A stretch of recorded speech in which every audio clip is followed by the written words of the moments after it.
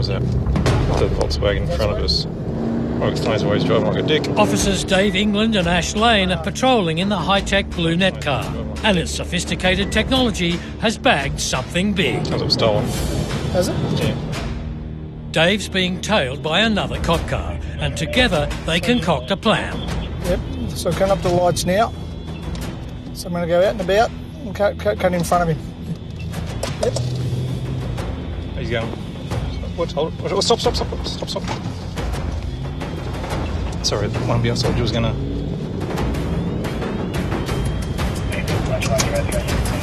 Get him behind him. Get him behind him.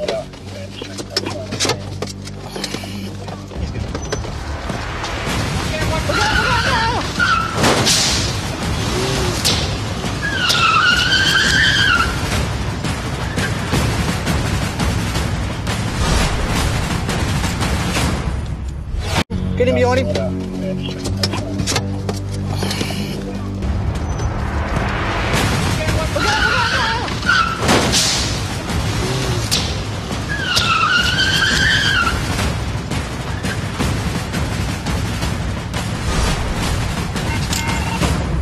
Bring back 600 urgent. Bring back 600, go ahead, urgent. Yeah, 600. We've just had a stolen vehicle just take off on us. Just collided with another car. He's heading east on Main Road East, thanks. A desperate crim is on the run from Officer Dave England. One male driver, Middle Eastern appearance. This details this car he's crashed into. Make some inquiry since.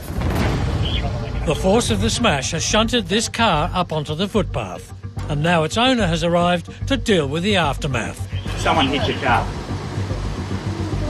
Your car? So what's happened is a stolen car has crashed into your car? Yeah. It's taken away. So we're going to get your car towed. I'll do a report and I'll keep in contact with you and let you know where we're going with it. Have you got insurance? You don't have insurance? Are you still looking for that car? Yep. We've got police down that way. You went that way. They're looking for it now. But it's stolen, so he's not going to stop. We're just going to take some photos of the car as it is at the moment, and then we're going to get it towed. So, and what's that? Yeah, if you're coming around and have a look at the wheel, have a look at this rear wheel here. The wheel here is all dented. So he's crashed into the back here, but he's pushed the car to the side. Okay. Now Dave's Sergeant Andy Oakley has turned up to get the lowdown. So he was initially on that way, on that side, going that way.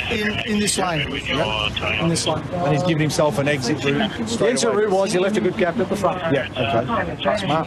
Yeah.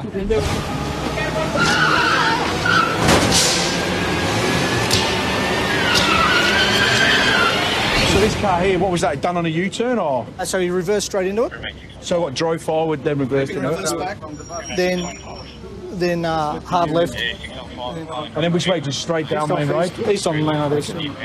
I've checked that car already, and it's already wanted for other matters. It's to be held for prints. So this crook is doing some bad stuff, driving around, running riot. So he needs to be stopped, and that is evident from the way he tried to flee today.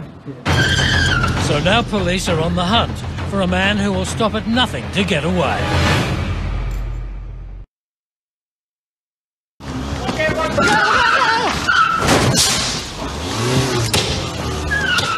Several days after this stolen car bolted, it's been found in a Footscray laneway, and Sergeant Andy Oakley hopes it will hold the secret to just who exactly was driving it. So they're currently dusting the car for prints. Hopefully from that we're going to find some fingerprints, get some DNA and be able to identify who the offender was. You can see on the back of the car actually, it's not significant damage on this, but there was significant damage to the other car. So hopefully we'll get some photographs of the car as well, which helps when we get this guy. And once we've identified him, we'll get the prints lifted, identify who he is, and then we'll pick him up. So you might get away on the night, you ain't going to get away forever. Sure enough, the forensics team come up with the goods. OK, the crime scene members have lifted a fingerprint. Hopefully we'll be able to get an ident from that, and that'll tell us who the driver was. We've also had them swab for DNA on the steering wheel, because anyone who touches something, they leave their DNA, so that'll also tell us who the last driver of that car was. So hopefully now it's just a waiting game. We'll get some identification from either the fingerprint or the DNA or both, and then we'll knock on the person's door and give them the bad news. It's bad news indeed for the man, who's been arrested and bundled off to court. Well, the gentleman's now been remanded in custody, so he's going to have some time to think about what he's done and consider his options. Maybe make better choices next time after he's done a fair bit of time in custody. We've got him for a number of different offences: stolen cars, the evading police, the crashing, and also there's been a further investigation which has identified some burglaries and other crimes. So he's going to be staying there some time thinking about what he's done. Hopefully he'll learn his lesson.